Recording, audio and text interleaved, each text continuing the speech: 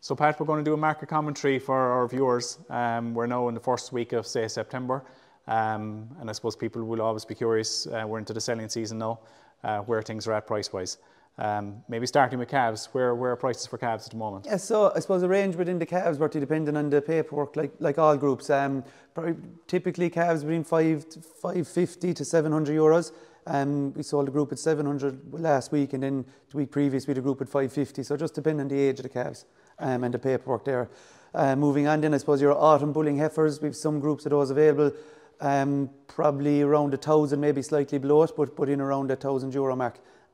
They're a niche thing. There's not many groups of those available. When they come available, they're generally sold quite quickly, to be fair. Okay. Then I suppose the springing calf heifer trade, which is really heating up now. Every year we're seeing a difference in the price range between quality, be that the animals and the paperwork associated with them and the herd that they're coming from, but you're looking at anywhere between 13 to 1,700. There's a massive price range there between them. Really the groups that are, we'll say, in calf to sex seam and high EBI, they are getting, we'll say, they're achieving that higher price. And Pat, anything to do with crossbreds or black and whites, is there much of a difference price-wise, or are they similar within their own ranges? Similar within their own range, yeah. It is a question we're often asked, but no, like there's, I sold a group. There was 20 heifers in a Bertie, 1650 they went for. They were a crossbred group of heifers, really strong, well-done animals. Again, a lot of them were in calf to sex semen and they were cleaned up with an Angus there again. So the farmer buying, I suppose, was very happy to go with that then as well. Right. So that there's, again, we're just seeing that price difference there between them. Spring calving cows, what we're getting on the market there now at the moment is some later calving cows. I suppose guys are maybe just looking to pull back numbers a small bit. They're after doing their scanning and they're looking at calving, we'll say, from mid-March to this first week of April that they'll sell those. So look, I suppose it's a double-edged sword. It's a good way to tidy up there for the seller and for the buyer. You're getting cows that are going still producing milk and can be milked on through until the new year. And back in calf again, you know, so with the high milk price, they're a valued animal to be buying still. Okay, and much in the herd sale market yet? Is there many coming through yet? Yeah, we've had some inquiries of, I suppose, from both parties, but we haven't really done many sales on the herds yet. Again, scanning maybe has to happen, and a few things have to be lined up before people will say, yeah, I'm ready to go with the herd. High milk price as well, I suppose, is keeping people milking on. Of course, yeah. Yeah, very definitely good. Helping on it. Maybe on the autumn calving market then, autumn calvers? Yeah, so we still have a good few groups of autumns available, even freshly calved ones there now are coming out and going looking at a group of those there now tomorrow morning. Look, you're talking anywhere between 16 to 1,800 there, depending on the type of animal and the age as well. But we've a lot of good young cows there available on that. Right. Then you're probably slightly backed in maybe for your November, December calver as well there. But there's a few groups of those available as well. They're probably ranging between maybe 1,550 to 1,650 for those. Okay. The drought, what effect has the drought had on the market in the last, say, 3 to 6 weeks, or would you think? I suppose just created a bit of indecision, Bertie, there. People were just waiting to see what was going to happen a small bit. But look, we're after getting the rain there now over the weekend, so the phones have been busy there talking to all the other agents. The phones have been busy. Buyers are looking at it. Look, you go and look at a group of animals today, you're not going to have them in the yard tomorrow. So when the flush of grass arrives, that they're ready to take advantage of it then and have the animals there on farm, you know? Right. Okay. I suppose the website is where all our groups are, I guess. Yeah. So you have a wide cross-section of animals. Exactly, yeah. So yeah, we try and get every group up on the website. Some groups actually will be sold before they get to the website if a farmer makes contact with us with a specific requirement, and if we get those animals, we'll have them sold before they'll actually get to the website. But yeah, we try and get most groups would be put up on our website, yeah. Very good. And I suppose, look, before we move on to get a market update from Matthew Beeston, who works as our livestock manager in the UK. Yesterday we did a short clip with John O'Gorman. He's a scanner down in that West Waterford, East Cork area. So we'll just include a short snippet from John on what he's finding with the scanning, and then we'll move on to a quick update from Matthew on the UK side of things. Okay? Perfect. So we're just going to do an update on scanning. So we've John O'Gorman with us here today. So John, you're from Lismore in Waterford. That's right, yeah. And you cover, say, the Waterford and East Cork area there. I'm living in Lismore and I'm covering West Waterford, East Cork. And yeah, so it's a big dairy area. Yeah, so I suppose, look, for our viewers, I suppose, you know, scanning is obviously a big topic at the minute. A lot of people are at it. Yeah. What kind of results are you finding out there? Very good so far. I suppose, look, it's early days yet, but I have a lot of cows scanned in the last 3 weeks up until then. I suppose it was too hot. There was guys ringing me, but look, I was putting it down the road a bit because it was just physically both on man and beast, just to, so right, I suppose I'm going fairly hard at it with the last 3 weeks. Results very good this year, ranging kind of anything from 3-4% empty rates, and I'd say the worst rates I've gotten so far about 12%, and which is still a very acceptable rate, heifers, I've done a few big herds, just even a few herds, 300-400 cow herds where they'd have maybe 80 to 100 heifers come in, a couple of cases there, all the heifers in calf. Right. And now again, all heifers really very good this year, 5-6% empty rates, And what are you putting that down to, do you think, to those good results, sir?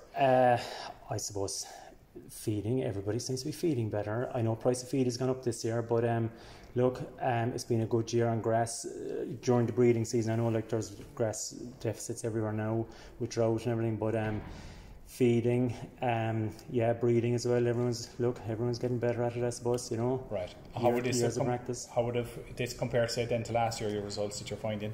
Yeah, well, on a par really with last year. I mean, last year was a great year on grass as well, so last year was a good year as well. So look, so far this year it's kind of on a par with it. Good. Yeah. So it's positive news. So yes. Yeah. Very good. Yeah. No, look, thanks for your time on that. No bother. Right, thanks, Thank you. Okay. So we'll now turn to Matthew. Matthew Beeston is our livestock manager in the UK. So Matthew, I suppose for our viewers, both in Ireland and the UK, I suppose, could you just give us a bit of market updates on prices, maybe starting with calves? Yep, so with calves, spring calves are marketing around the 450 to 500 region.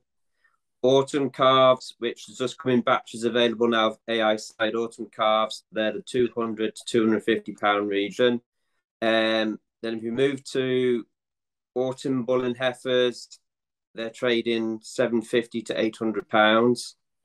Then obviously we've got a good variety of spring in calf heifers available. They're the 900 pound to 1100 pound. That's both AI side and stock bull side, in calf to AI and in calf to stock bulls. Spring calving cows are trading at £1,000 to £1,200. With summer calving cows calved June, July, August, the 1,400 to £1,500 region for the Holstein region and for the Jersey Cross region. And then autumn calf cows are trading at £1,500 to £1,600. Okay, very good. So just in general, Matthew, what is market sentiment like? Or, I suppose the drought has had a big issue in the UK in recent weeks. There's a lot of positivity, especially towards the spring calving system now and cows that have got the ability to be able to graze. The rain we've had this last few days is most welcome. I think, in general, the feeling is the interest has increased over the last few days since it's rained. Okay, and maybe to finish on milk price, Matthew, what is the range or who's paying what over there? Milk price is still in the range of 47 pence to 55 pence.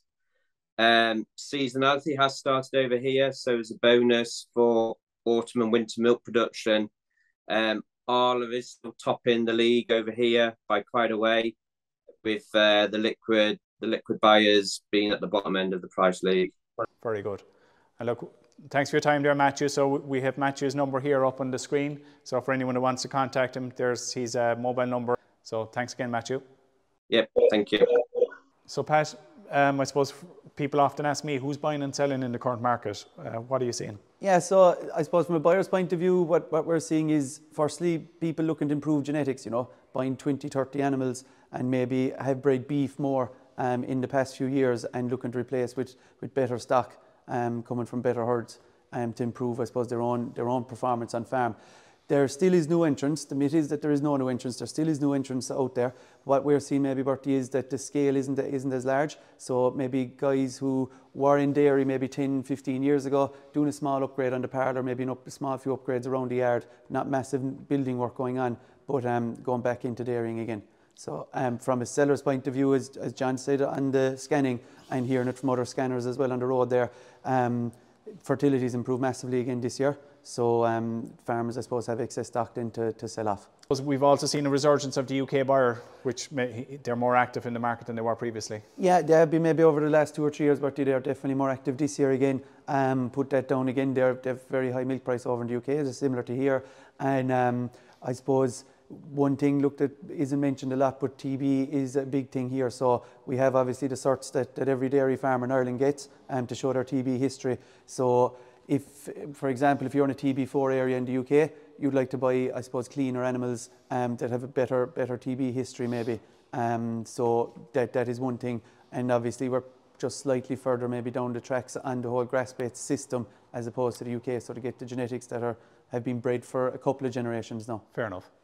So yeah, Bertie, from the other sides of the business, I suppose, in the mapping and farmyard design, where are the inquiries coming from, or what are you seeing there? I suppose maybe earlier in the year, Pat, we saw a bit of hesitation in the market with people were, inflation was kicking in. There was a lot of climate change pressure or whatever and talk. But probably since April, May, things seem to settle down, inquiries lifted. And I suppose on the farmyard design side, it's very much underpasses are a big demand in terms of doing design for that.